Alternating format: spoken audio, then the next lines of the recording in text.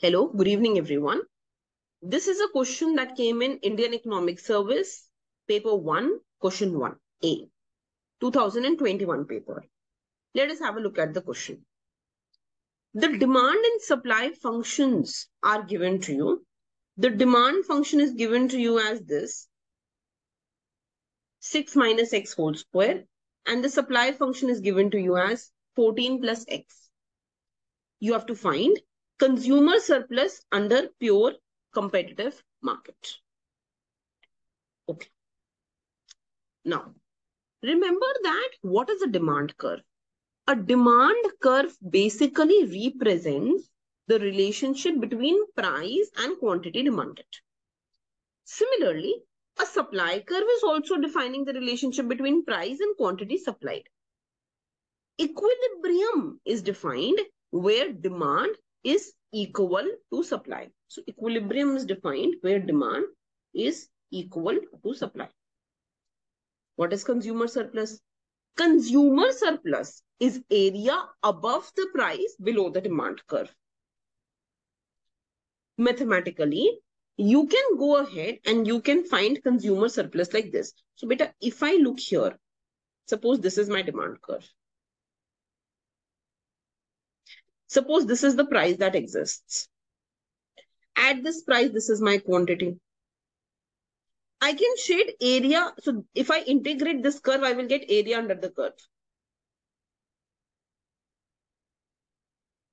So when I integrate the demand curve, I will get area under the curve. For consumer surplus, I only need this much.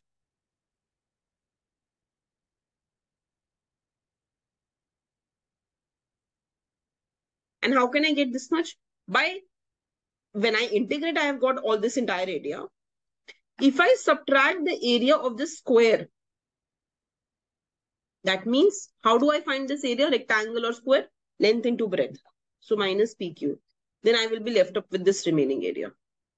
So consumer surplus can be defined by integrating the entire demand curve from 0 to equilibrium quantity and subtracting that square area, square or rectangle, this area, by subtracting this area.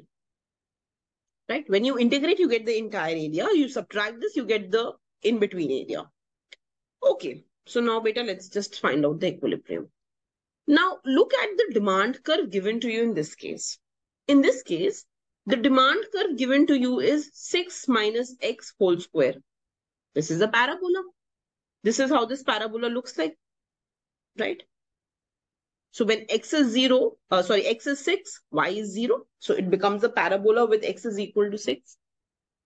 Now, try and understand, we are not concerned with the upward sloping part of the demand curve.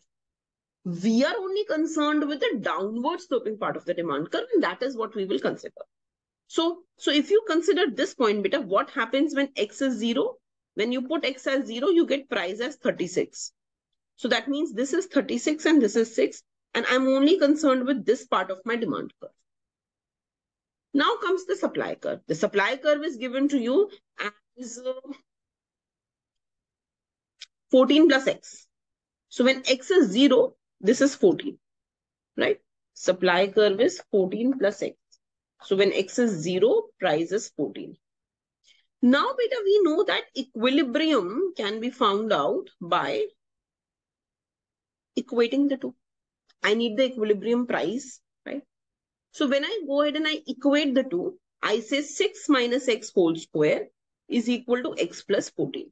You equate demand to supply. Open this up. This will give you 36 plus x square minus 12x is equal to x plus 14, right? So this will give you x square minus 13x plus 22 is equal to 0. Just use completing the square method. 13x can be written as 11x and 2x, right?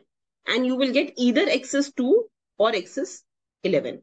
So you will get two values of x, two values of the quantity. But beta, x cannot exceed 6 because then my demand curve will be upward sloping. I want my demand curve to be in the downward sloping part. So x cannot exceed 6.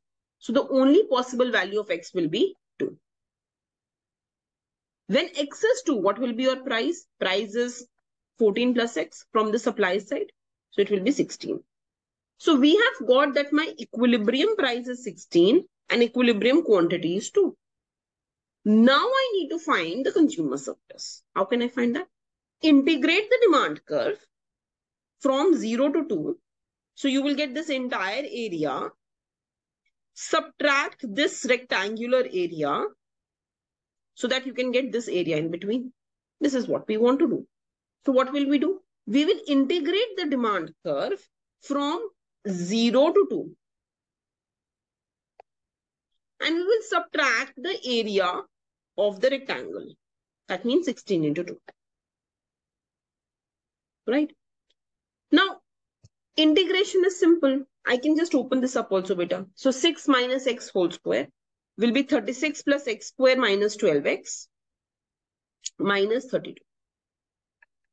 When you integrate this, what will you get? Integration of 36 will be 36x. X square will be x cubed by 3. 12x will be 12 into x square by 2. From 0 to 2 minus 32. Right? Put x as 2. Minus put x as 0. So when you do this, this is simple integration. Leaving it up to you, you will get the answer as 56 by 3. So the consumer surplus in this case will be 56 by 3. That's the answer to your question. Okay. Thank you.